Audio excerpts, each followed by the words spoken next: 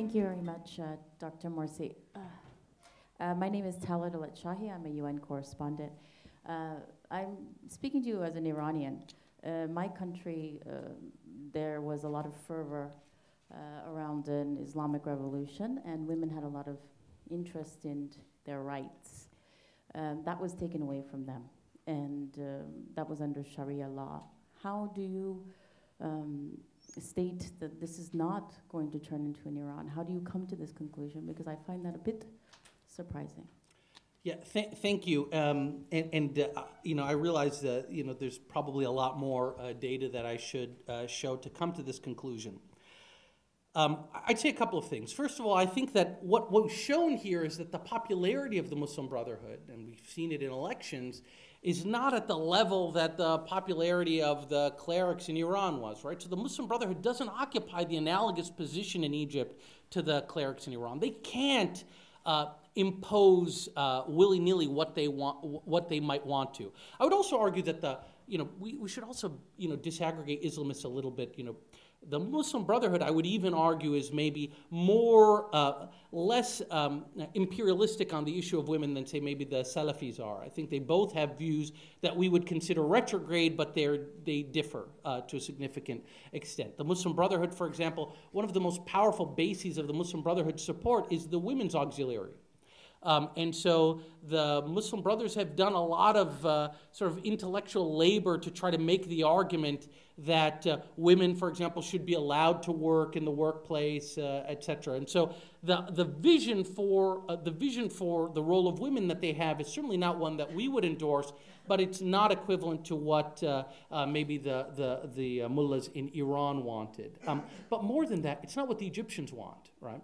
And so if we can preserve democratic procedures in that country, I think that this issue of women, for example, if the Muslim Brotherhood came tomorrow and said, we've got all women have to wear the chador, all women have to wear the hijab, I think there would be a powerful constituency in Egypt that would say no. And so that's, and a little bit more evidence of this is if you look at the Salafist party in Egypt, okay, which is the much more conservative party. When they established their political party, there was a lot of people made the argument that you're making, that you people are retrograde, you're like the Taliban, and you want to impose that on Egypt. And so even the Salafists took great pains to take all that stuff out of their party platform in order to be more attractive to voters. So though I think that Egyptians in general want the Sharia, they want Islam, okay, I don't think they want a version of Islam or a version of Sharia that would force them to live in a very different way from the way they're living now, in which women are in the workforce, women are participants in public life, maybe not at the level we'd want them to be, but certainly not the nightmare scenario you're describing.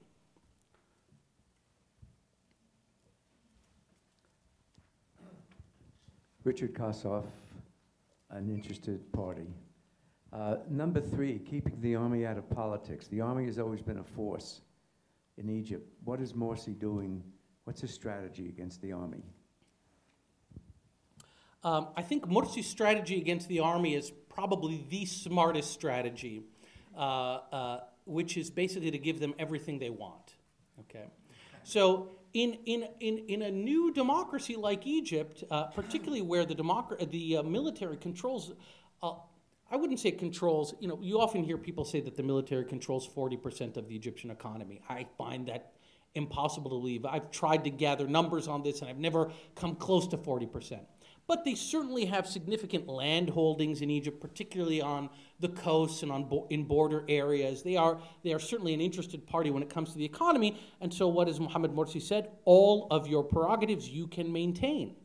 The new Egyptian constitution gives the military basically complete independence from civilian oversight.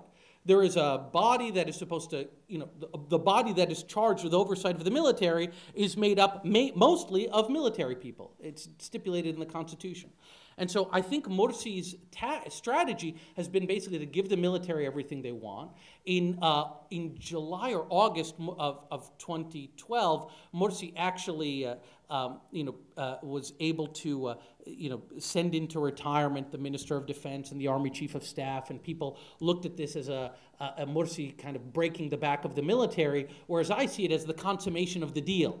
That the Chief of Staff and the Minister of Defense really were quite tired. They were quite tired of the military being blamed for governance. If they could come to this deal where the military wouldn't be prosecuted, the leaders wouldn't be prosecuted rather, and the military could maintain its economic prerogatives and independence, then why do they need to be in power? Or why do they need to be in front of the curtain? And so, but I think that's fine. I think that's the only realistic thing, and even if it wasn't the Muslim Brotherhood and it was some other group, I would have given them the same advice. Do that. Make the military feel secure so that you can actually go about this much more difficult task of developing and building democratic institutions, having turnover of power, etc. And then down the line, you can hold the military accountable, which is what's happening in Turkey now, which is what's happening in Indonesia. So I would argue that taming the military is not the job number one right now. So am I to call on people or? Yeah. Okay. Yes, sir. Jeffrey Milton, member of the FPA and past chief executive of the Law 43 joint venture bank from 79 to 83 in Cairo. Given all that you've said, why is it the opposition continue to state that they want to boycott elections rather than participate in the electoral process? Yeah, this is a very good question, and it's one that is frustrating. Well, the first thing, of course, is that there are not going to be elections. At least as of now, the electoral law that the Muslim Brotherhood dominated legislature had come up with has been struck down by the courts, and it's going to be revisited by the Supreme Court. So we actually don't know when elections will be held, and part of the reason that the law was struck down hinges precisely on this, the Muslim Brotherhood's attempt to exclude large numbers of people from running. Why does the opposition boycott? Because they don't think they can win. Okay. Absolutely. They don't think they can win, and you might say, well, this is democracy. If you don't think you can win, then do what you need to do in order to one day be capable of winning, but don't boycott, and certainly don't call for the military to intervene. So look, there's a lot of writing. You will find it almost impossible to read anything about the Egyptian opposition that does not refer to them as feckless, disorganized, stupid, etc. And I hate that, right? I think that these people are, on the contrary, committed, highly intelligent, highly creative people. But in this one area of boycotting elections, I think I'd have to agree. That really, if they are ever to take the opposition from the street and make it into an instrument that can take power one day, right, and actually get us the alternation of power that is the hallmark of democracy, you've got to participate in elections early and often. Yes, sir. Ricky Goldstein, Human Rights Watch. I'd like to bring in Tunisia in this picture and say that many of the things that give you optimism, the left is not dead, this is real politics, Egypt has political life, parties are fighting back, the Muslim Brotherhood will be held accountable for its performance. Same thing you could say about what's happening in Tunisia now, except there are reasons why people are far more pessimistic about Egypt than they are about Tunisia. One reason is the army has a completely different role in Egypt from the role of the army so far in Tunisia since the revolution. And you say one thing the U.S. should recommend is keep the army out of politics. At the same time, you say Morsi deals with the army by giving it everything it wants. Which keeps it out of politics. Is that really Yes. true? With the collapse of the police sector that we're reading about more and more, is it really a formula for keeping the army out of politics? And I'd like you also, if I may, to ask you to talk a little bit about the Salafi party, and if the Muslim Brotherhood is tanking in terms of popularity or eroding, the left won't pick up all of the losses. What's the future of the Salafi party? Yeah. Those are great questions. So the first question, I'm not sure how to answer it. So let me just define my terms. So when I talk about the military staying out of politics, I mean the military not usurping authority and not kicking out democratically elected leaders as happened in Pakistan, for example.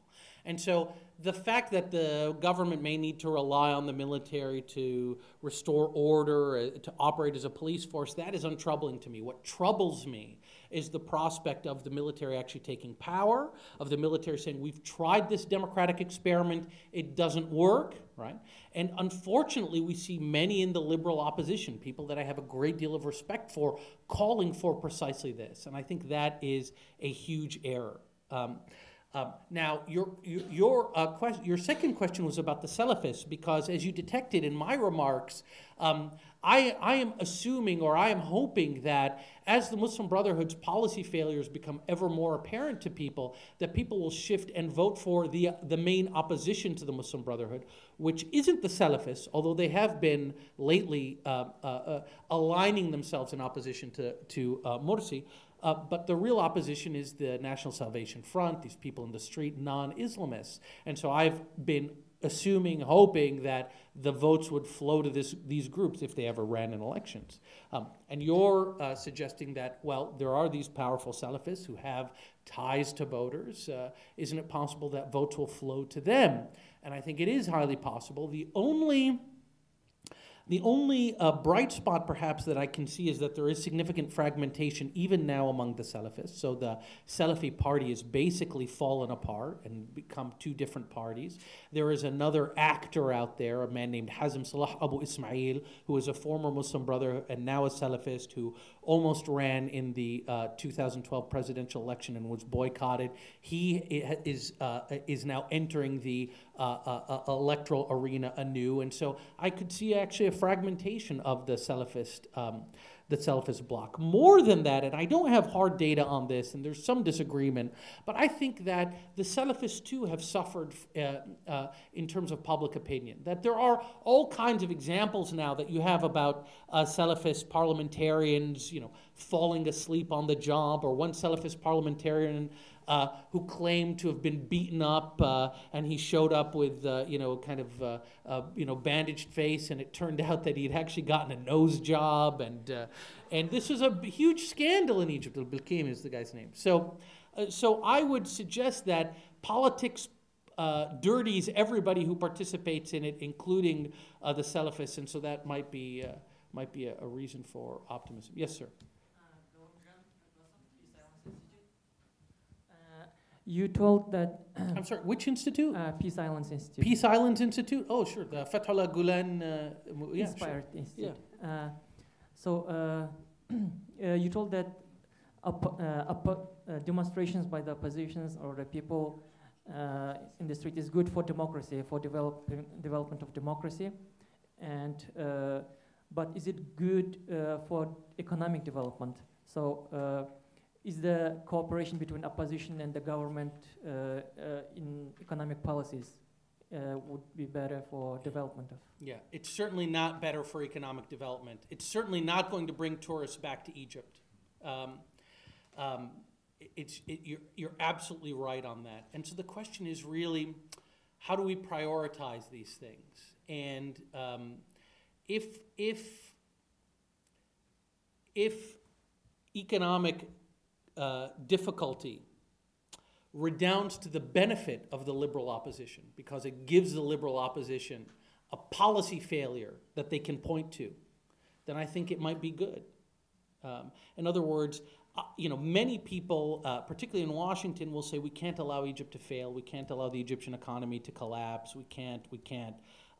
My question is, why not allow the Muslim Brotherhood government to fail, just like we allow any other government to fail?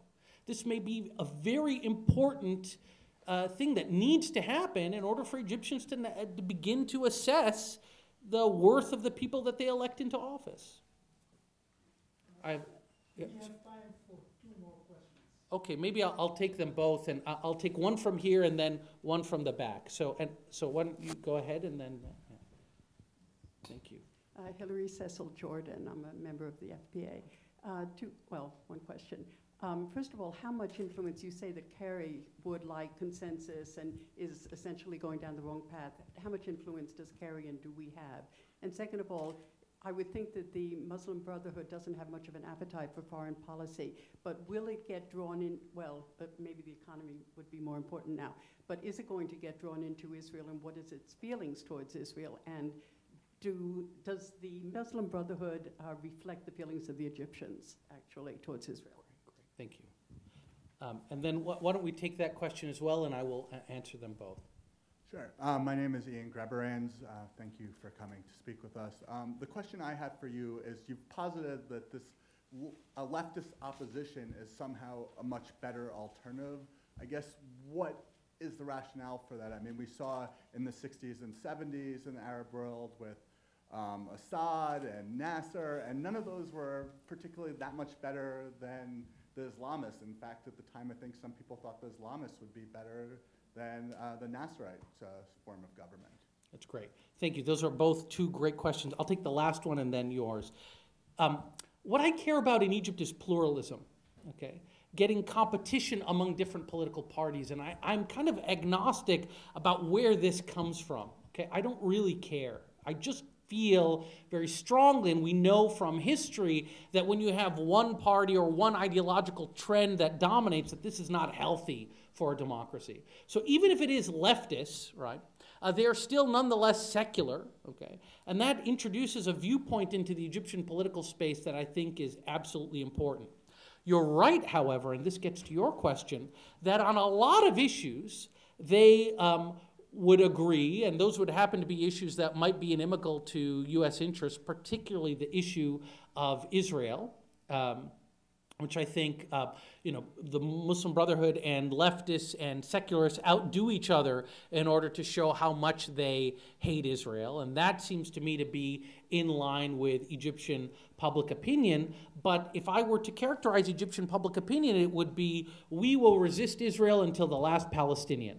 In other words, that there is not a tremendous appetite for Egypt to actually find itself in a conflict with the Israelis.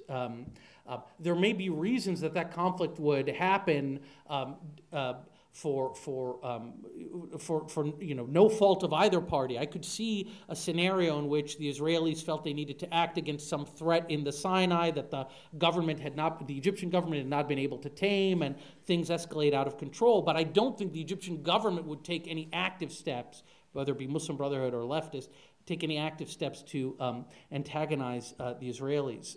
I think your other question about how much influence does the U.S. have, I don't know that we have a lot of influence except with this last group, the Army. I think we have a tremendous amount of influence with them, and that's why my policy prescription is pretty modest, which is, let's embrace the instability. Let's understand what this is, which is kind of democratic opposition working itself out, and let's do our best to make sure that there is space for it, which means keeping the military from intervening in politics.